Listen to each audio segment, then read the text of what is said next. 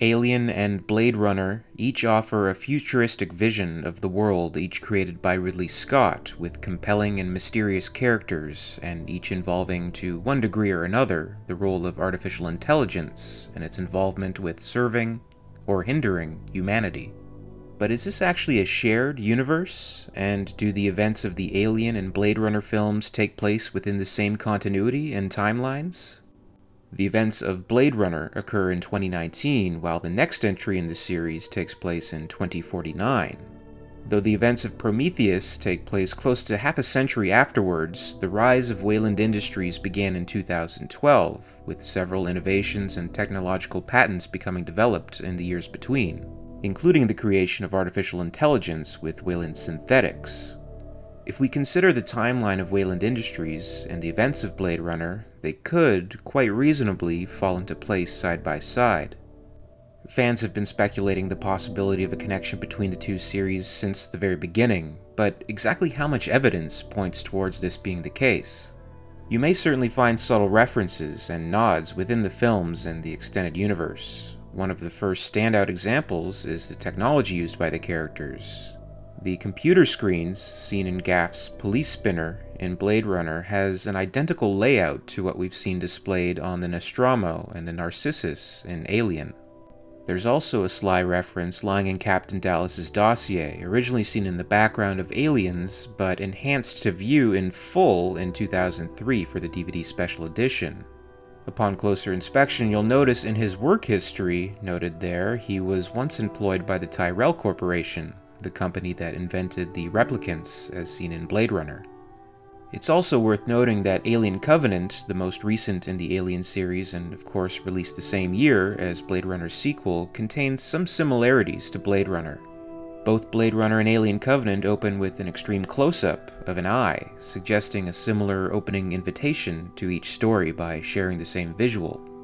And of course, many have been quick to point out that when fighting with Daniels, David shouts, "That's the spirit," which is exactly what Roy Batty, the replicant, shouts to Deckard when the two fight at the end of Blade Runner.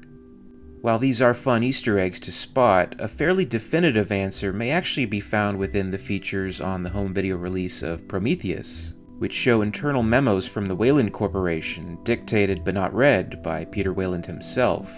They reveal that at one time, Wayland and Tyrell were acquaintances, engaged in somewhat friendly competition. One particular memo reads, "A mentor and long-departed competitor once told me that it was time to put away childish things and abandon my, quote, toys. He encouraged me to come work for him, and together we would take over the world and become the new gods. That's how he ran his corporation, like a god on top of a pyramid overlooking a city of angels. Of course, he chose to replicate the power of creation in an unoriginal way by simply copying God. And look how that turned out for the poor bastard. Literally blew up in the old man's face.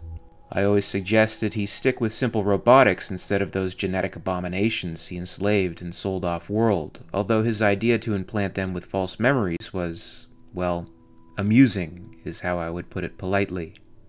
Those familiar with Blade Runner will instantly notice the jarring references made in the memo, the competitor being Tyrell, the pyramid being Tyrell headquarters overlooking Los Angeles, otherwise known as the City of Angels. And his replicants were indeed sold off-world to use for slave labor.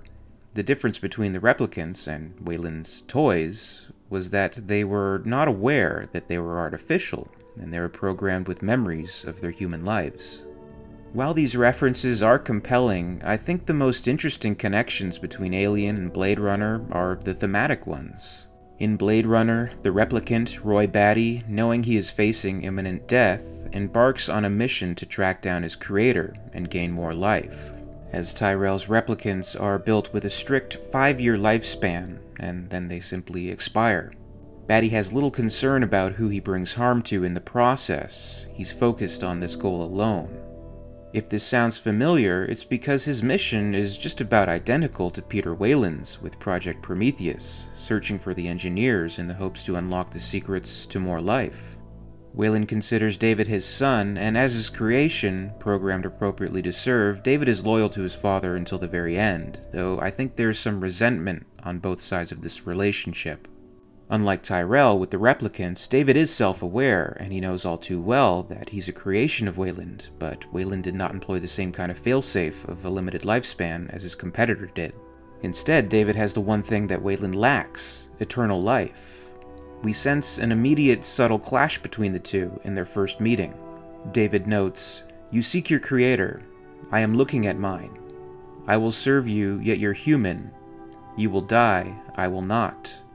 Weyland, without visibly showing any offense, quickly puts David in his place, ordering him to bring him tea, and by his design, he must comply.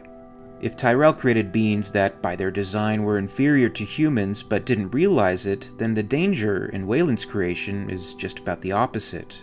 David has exactly what Weyland covets, and he knows it. Like Batty, Weyland is unable to achieve his goal, and he dies. His final words are haunting. "There's nothing." David's reply to his father even more so. "I know." It's also a very telling revelation that when confronted by Captain Oram and asked what he believes in, David replies, "Creation." In a world where creators and destructors trek endlessly through space in search of God, only not to find him, and must take that title for themselves, what is there really left to believe in? The xenomorph and its creation seems to be the great leveler of all these beings, sharing the same creationary traits and sharing roots within the pathogen and heavily replicating the DNA of its hosts. But of course, not at all concerned with the will of the gods, driven by its own force, unclouded by conscience and delusions of morality. All that considered, do you believe that Alien and Blade Runner are connected somehow? Have you spotted any references yourself that may suggest they take place in the same timeline? Comment below and share your thoughts, and if you'd like to hear more on Blade Runner, you can check out my review of the film on my other channel. Hi, this is Derek237. I'll include a link on the end screen and in the description if you're interested. And as always, thank you very much for watching. If you enjoyed this video, please make sure to give it a like, and you can also subscribe for all the latest videos from Alien Theory. If you have a suggestion for a video, please feel free to comment below. I'm always curious about the topics you want to see covered, and always eager to get to them. In the meantime, you can catch up with the channel over social media. You can follow @alien_theory on Twitter and @alientheoryyt on Facebook and Instagram for more.